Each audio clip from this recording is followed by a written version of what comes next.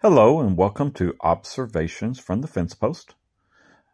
In this video, we're going to be looking at the 2022 annual for Batman Detective Comics.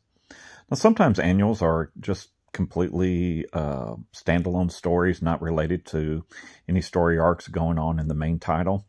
And sometimes the annuals are an extra story that ties in to what's going on in the main title. In this case, we have a tie-in. This story, which is called Gotham Nocturne Motif, ties into the ongoing saga of the current Batman Detective Comics of Gotham Nocturne. The story is written by Ram V, who is writing the other Gotham Nocturne stories. And as you can see, a whole lot of people were involved in making this story. You can see various artists here: Christopher Mitten, Raphael Albuquerque, Hayden Sherman. You can see Lee Lowridge as colorist, and everyone else that was kind of involved in this particular issue. And as you can see, there's the title, Gotham Nocturne Motif. So let's kind of delve into the review of this. It is a single story. There's only one story in this issue, not two, like the main Detective Comics. And what it is, our story starts off with two people we're familiar with from the Gotham Nocturne saga, which are the characters of Gael Tenclaw and Shavad. These two are work for the Orgham family, who has recently come to Gotham. And this story opens up with the two of them going to look for a buried artifact in the ruins of Arkham Asylum. There is a reason for obtaining this artifact that they want to find. And so then the story goes all the way back to 1776, when there was a settlement called Gathome, G-A-T-H-O-M-E. This settlement would eventually become Gotham. So, but in this story, 1776, we have a small settlement here. We got many characters in this settlement. And the story in 1776 begins with a boy witnessing the murder of his mother and father. So if that sounds familiar, there is a reason, and hence the title, I believe, of Motif. What you're going to find is different characters back in 1776 are very similar to characters in modern Batman. And that's fun. That's part of what makes this story fun. So this boy's family is murdered. Okay, a Revolutionary War veteran named Aldous Pierce. It kind of takes the boy under his wing. The local sheriff, Garrett Jardin, is trying to investigate what happened with this murder.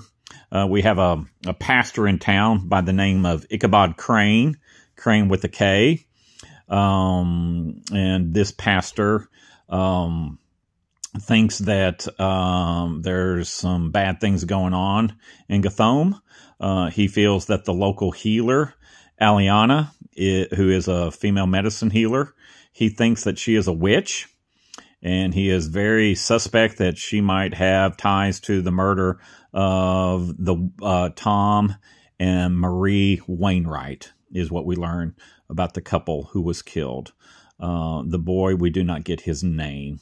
He's just a young Wainwright. So we also find out that a family called the Orghams are coming to town. Now, you'll recognize that family from the ongoing storyline in Detective Comics of Gotham Nocturne. And this Orgham is Nathaniel Orgham. And surprise, surprise, Gael Tenclaw. So Gael Tenclaw, our werewolf in the current run of Gotham Nocturne in Detective Comics, seems to have been around for a long time. Okay.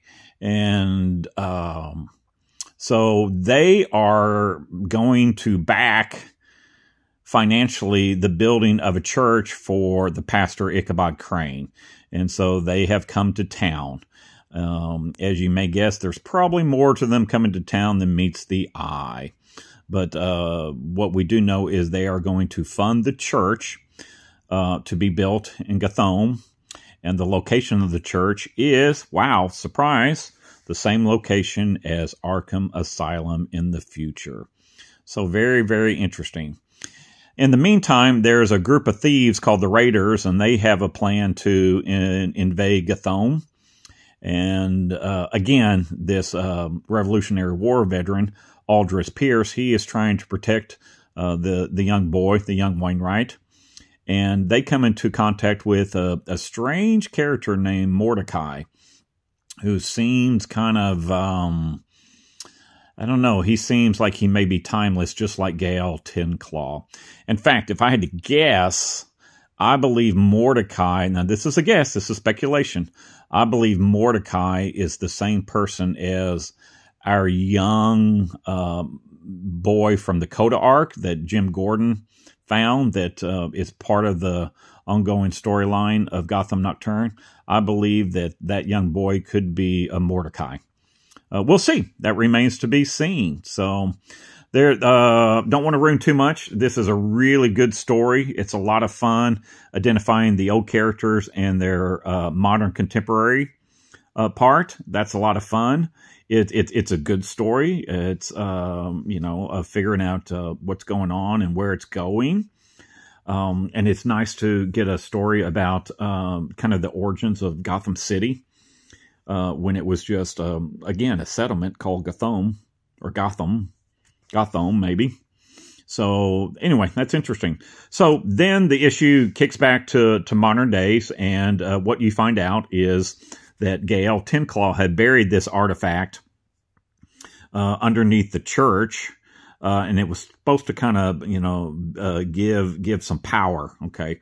Now they're removing that artifact in modern day time. You can figure 2022. They're removing that from the ruins of Arkham Asylum.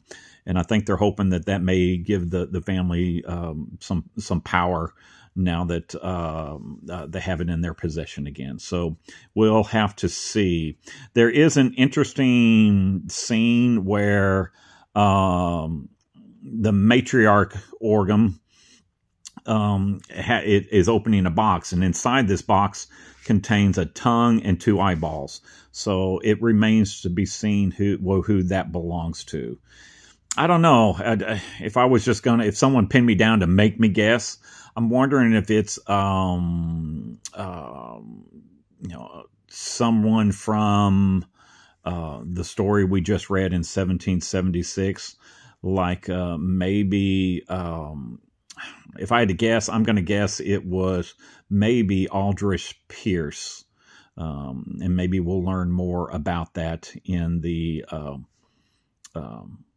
stories to come. So anyway, it was a lot of fun. I greatly enjoyed this particular story. It ties in very nicely with the ongoing story of Gotham Nocturne, which is happening in the main run of Detective Comics. And this one's fun. I enjoyed this one. Let me kind of give you a glimpse of some of the artwork. This is the settlement, Gotham. Okay. We can see just different things happening. Right here is Aldrich Pierce right there, and this is Mordecai, who I've mentioned and talked about.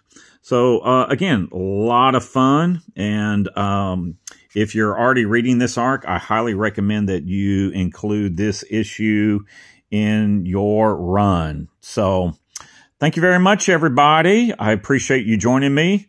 I hope that I get some Batman lovers watching this, and feel free to like and comment to see if I'd love to hear where you think this story is going.